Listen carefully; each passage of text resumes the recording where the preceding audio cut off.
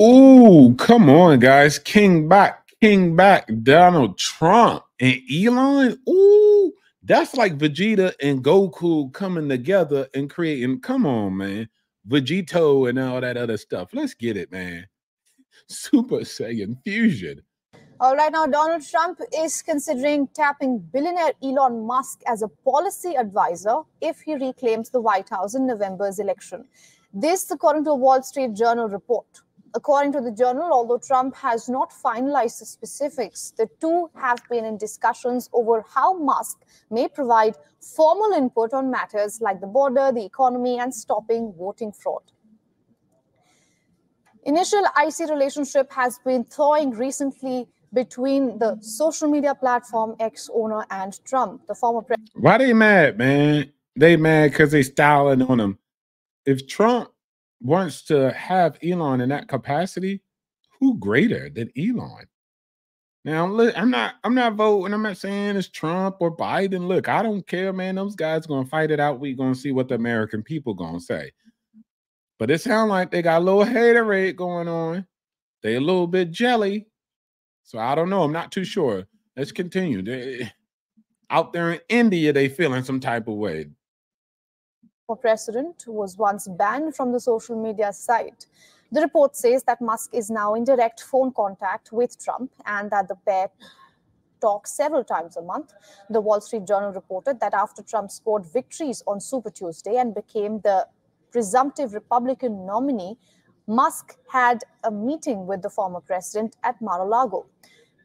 The Wall Street Journal also said that Musk informed Trump about his ongoing influence campaign, which is aimed at convincing powerful U.S. business leaders not to support Democratic President Joe Biden. Musk has publicly opposed Biden and previously stated he would not provide money to any candidate. Stop the nonsense, lady. Now, Elon Musk said he's not supporting anybody and no specific candidate. The last time I checked, all right? So he didn't denounce Biden and all this other nonsense. But come on, she be in the waste mind. She's just trying to create conflict where there is none, okay? She mad because Trump calling on the big homie Elon Musk. But as far as the economic advisor goes, I think that would be a great person to call for Biden or Trump. If Biden want to call Elon Jack, I'm pretty sure Elon would answer. Shoot, Elon never hosted, to my knowledge, a space with Donald Trump on X, formerly known as Twitter. But Elon hosted a space on X for Democrats, like other candidates outside of Biden. I mean, he didn't go against Biden. I don't think Biden would show up or anything like that. But he held it for a Democrat. I didn't see no spaces Elon held for Republicans. So it's not even like that. Elon's not even like that. I think he's just going to be good to good people. And then that's just the end of it. So if somebody want to hit his jack and utilize him as an economic advisor, why not? We know that Elon Musk has proven his ability to allocate capital usefully. And so one of the things that people tend to say the government cannot do is allocate capital properly for a return for investment. Elon has proven his capacity to not only reduce expenses in his own company, Tesla and SpaceX, and innovate at the same time, but also allocate capital wisely. So whether it's Biden or Trump calling him up on the phone, I think it would be smart for any president to do that. That's my opinion. United States, former President Donald Trump is reportedly considering tapping billionaire Elon Musk to join his team if the Republican is elected in November. Both Donald Trump and Musk have been in touch with each other since the Republican Party's presumptive presidential candidate launched his 2024 campaign. In fact, reports suggest that the Republican has offered Musk the role of a policy advisor in a Trump administration. The ex-president says he's impressed by Musk's work ethic and would like his input on America's economic and border policies. Now, as jury deliberations continue in the former president's hush money trial, Donald Trump continues his verbal attacks on President Biden. The former president accused President Biden of a political witch hunt, saying, "Yeah, well, everybody throwing dirt on each other. That ain't nothing new. Tell me something new." All right, Mother Teresa couldn't beat the Chargers. Biden, reach out to Elon. He's a Democrat. He's more center left than he is center right. like per Elon, not per me, O2O. So it's quite funny. Now, maybe Donald Trump, or let's say his circle, didn't mind hitting up the Selly, hitting him on a hotline bling, the Elon bling. But if Biden wants to do that, then it's completely fine. The last time I checked, it was Elon actually opening up spaces with Democrats, people who are running for campaign. So let's see what he's talking about now. Border management. And Musk has repeatedly accused President Biden of allowing illegal immigrants into the country without providing any evidence to back these accusations. In recent years, Musk has been growing. Pretty sure the border is evidence.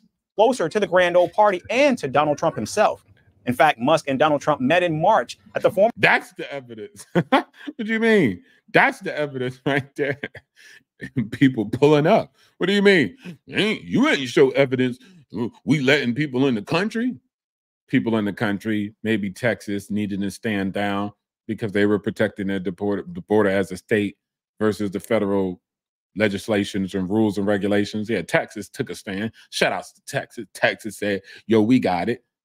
Then Biden told them to stand down. So that was that probably. But again, this is Elon's personal life. It's relevant to me. He's a CEO, then he's also a human. And I said this in the comment section to somebody who was speaking about this. But guys, Elon's his own man, just like any of you guys. Just as an employee, you would like to be respected for your personal and political opinions. So is Elon as a CEO. And I don't believe in the narrative that if you're a CEO, you don't have any political opinions. You need to shut up. You need to love your wife and kiss her every day and kiss the kids. And if you don't do it by 8 p.m., then you're a sucker for CEO and you shouldn't lead a company, even though it's the best-selling car, even though you turn the profits from 2.5 billion loss to a 15.5 billion profit. Doesn't matter if you took it from 250K cars produced annually to 1.8 million produced annually. If you took the stock in the company in the market cap for $55 billion to $650 billion, all that is irrelevant because you have a voice outside of being a CEO. You have a personal life outside of being a CEO. You have other companies outside of this company. Would you like if the employer told you you couldn't open any other companies? You had to only work for them? No, you wouldn't like it. Would you like if the company told you what you could or couldn't say? You guys complain about it all day on the internet. So don't get the policing of Elon when he allegedly is asked about being this advisor role. I don't even know if this is real. What's your evidence of that? Well, I heard through the grapevine. You a grown man reporting news to the whole entire nation, and you up here talking about some he said, she said. I heard that somebody had said what somebody had heard on the back end. How did you get this information? Morse code? Come on, B. Trump met in March at the former president's Mar-a-Lago estate in Florida. And it was at that meeting where Musk informed Trump about his ongoing campaign to influence American entrepreneurs and business leaders to vote against President Biden. Now, Elon Musk was, in fact, a longtime supporter of the Democratic Party and openly backed former President Barack Obama. Where's that proof at? Show proof, clown. Obama in 2008 and 2012, and even President Biden in 2020. However, things changed in 2021 when the Tesla CEO had a major falling out with the Biden administration after not being invited to the White House for a summit hosting America's top EV manufacturers. The billionaire entrepreneur now openly backs the Republican Party. And in a race that's expected to have a razor-thin finish, one has to wonder, does Elon Musk support or hurt Trump's chances in November? Bro, anybody still listening to media, especially mainstream media, where a grown man can sit and talk to the nation and talk about he say, she say, and have little to no evidence? Guys, what is that guy doing, man? He's a waste man. I thought that they were supposed to be the curators of what's right, the fact checker, the reality checker, Mind 1212, propagandist, if I ever seen one. Again, let me show you the eyes of a propagandist. Propagandist one. He looked like the minister of propaganda, don't he, man? You know I work. You know I work for the Democrats. You know I be eating catfish, Kool-Aid, watermelon. Nah, just kidding. Come on, man, dog. Why you being a waste man? You don't know what Elon does. I don't even like. He said he's not going to support anybody, at least with political contributions. All right. As you said, he's a Democrat, but you ain't had that smoke for him when he was a Democrat, did you? Let's see what the folks are talking about. It's better because both of them love America. Yeah, that would be nice, bro. As long as you love America, then let's get it. If you don't, I can't rock with you. Elon Musk has shown up interesting in protected south and northwest eastern borders. Shout outs to Elon. So Elon, like I said, he has a personal life, man. Let that man live. That man want to go out and gauge in politics. Hey, look, that's his life. I'm not going to sit up here as a shareholder and be like, man, you better shut up. You better work at Tesla and then go home and shut up. Like, I'm not like that, bro. I don't think I own mans, all right? I know y'all be thinking y'all own people when y'all put y'all money in the company and he's the CEO, but I don't own the CEO. I don't own the employees. So, you know what I'm saying? In this country, new way to make politic business expertise, it not government. What it not government, a business of running a nation in order to make the citizens well off. Man, bro, he need to calm down. Whoever wrote this was emotional. Wealth government can provide development in R. That what we don't want. Man, bro, get up out of here. I can't read. I can't read these people's comments, bro. They be talking nonsense. Ain't at dar R, bro. Look, let Elon be Elon.